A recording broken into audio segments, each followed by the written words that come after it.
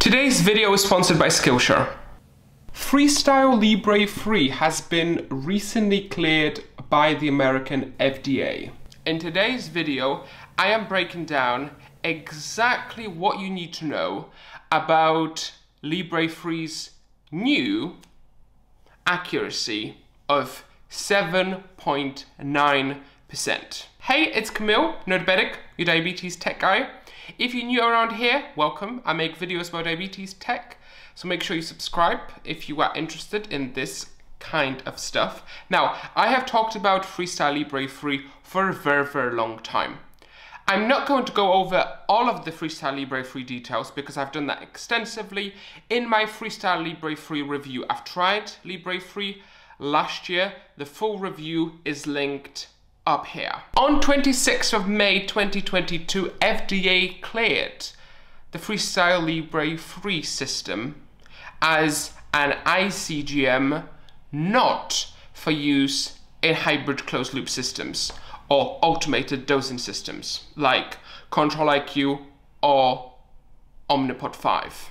In today's video, I want to focus on something that a lot of you have asked me about, which is the new accuracy of Freestyle Libre 3 in the US.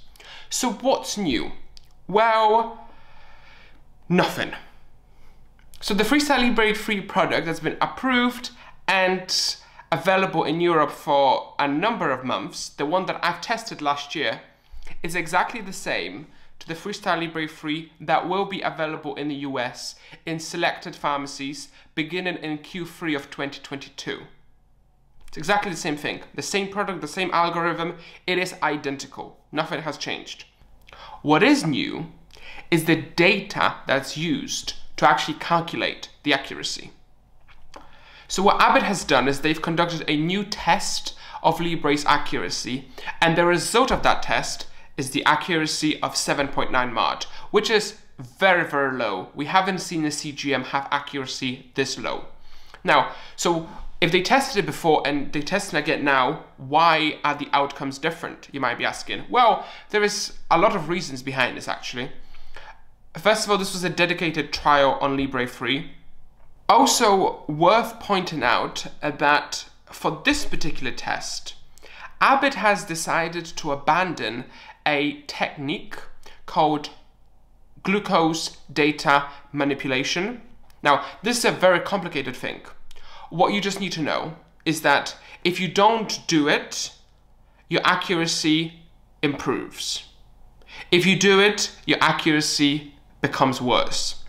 So, because they decided to do that with this particular test, it's now very difficult to actually compare, for example, Libre accuracy and Dexcom accuracy, because the way they test the accuracy itself is now different. So the bottom line is, Freestyle Libre 3 is an incredibly accurate CGM.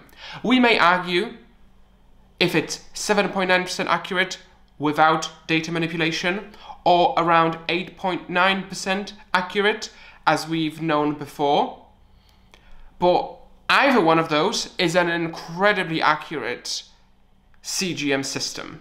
For context, there are many, and I do mean many, blood glucose monitors, the ones where you physically finger prick, with MARDs way above 10. There are some with MARDs above 15, where you actually should be calibrating your blood glucose meter with your CGM, not the other way around. So the bottom line is, Freestyle Libre 3 is incredibly accurate,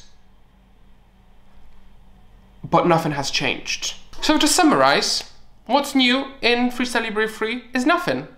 It's the same CGM, the same sensor, the same algorithm, just new data calculated differently, which resulted in a better MARD score. So that's Freestyle Libre 3. It's super exciting to see Freestyle Libre 3 cleared in the US. Let me know if you have any questions about Freestyle Libre 3 down below, and I will try my best to answer them. Today's video is proudly sponsored by Skillshare. Skillshare is an online learning community with thousands of inspiring classes for anyone who wants to explore their creativity, learn new skills, and more. Invest in yourself and your personal growth. Classes like the Ultimate Self-Care Playbook by Jonathan Van Ness, Plans at Home, and Writing for Self-Discovery will help you recenter after a hectic week. The first 1,000 people to use the link will get a 1-month free trial of Skillshare. Use the link below. Thanks for watching, and I see you soon.